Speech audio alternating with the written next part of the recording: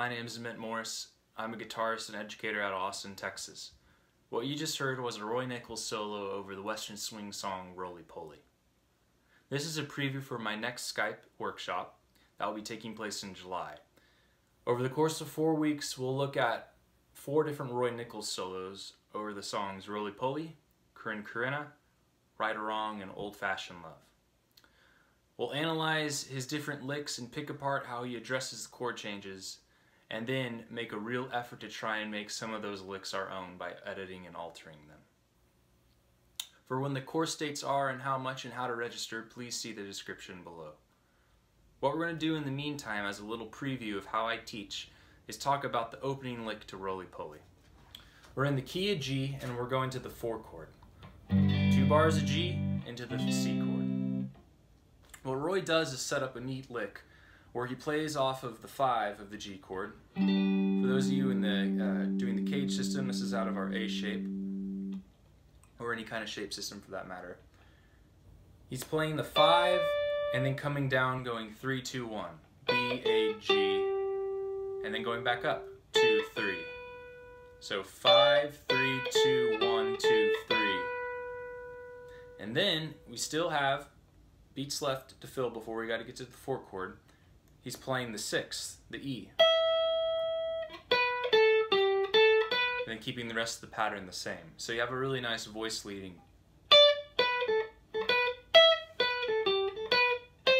And then that would resolve right into our C chord right here. So that's the Roy Nichols lick. It's pretty simple. You can hear guys like Junior Bernard and Tiny Moore do this as well.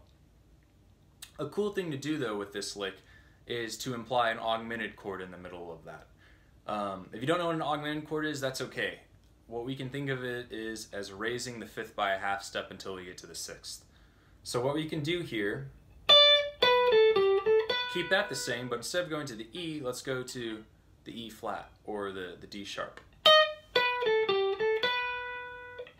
So we have a nice sound there, nice chord, which will get us to the C. So check this out, we'll go,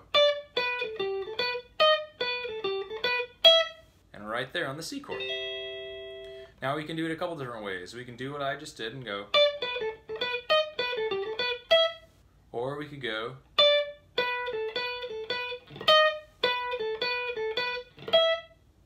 all sorts of different ways. We could go to the G first, and so on. So that's an example of how I would teach a lick and then go, okay, so let's make something different out of it. But still, we can easily hear the original lick going, and so on. So that's what we'll do over the course of 4 weeks. We'll break apart Roy Nichols solos and learn them together and then make them our own. All of these solos will be in PDF form, and we'll have a full speed version as well as a reduced speed version in an audio file.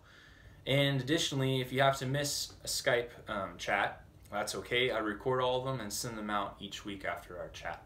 So please see the descriptions for a little more info, and then please get in contact with me and register. I'd like to see you there. Thank you.